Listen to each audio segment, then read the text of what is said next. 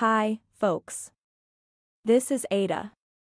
Today, we are going to talk about an important topic in modern cryptography called elliptic curve Diffie-Hellman, or ECDH for short.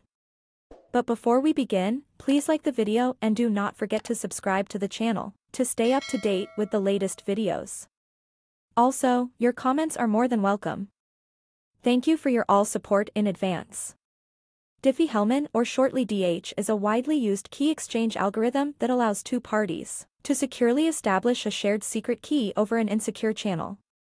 It's based on the concept of modular exponentiation, where both parties agree on a large prime number and a generator, and then perform calculations using modular arithmetic to arrive at a shared secret key without ever transmitting it. Now, let's move on to ECDH.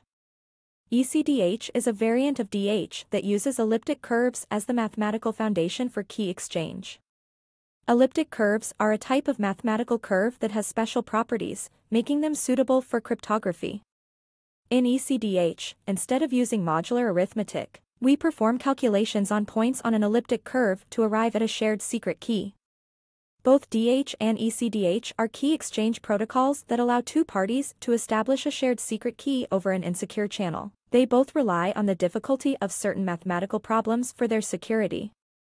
In DH, the problem is the discrete logarithm problem, while in ECDH, it's the elliptic curve discrete logarithm problem. Now let's look at some of the key differences between DH and ECDH. One of the main differences is the key size. ECDH typically requires smaller key sizes compared to DH for the same level of security.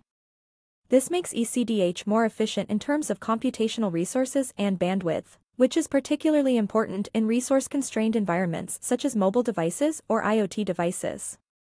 There are several advantages of using ECDH over DH. First, ECDH provides the same level of security with smaller key sizes, making it more efficient in terms of computational resources and bandwidth. Second, ECDH is resistant to certain types of attacks, such as the index calculus attack, which can be used against DH. Third, ECDH offers forward secrecy, which means that even if one party's private key is compromised, past communications remain secure. In conclusion, elliptic curve Diffie-Hellman is a powerful key exchange protocol that offers several advantages over regular Diffie-Hellman, in terms of efficiency and security. It's particularly well-suited for resource-constrained environments and offers forward secrecy.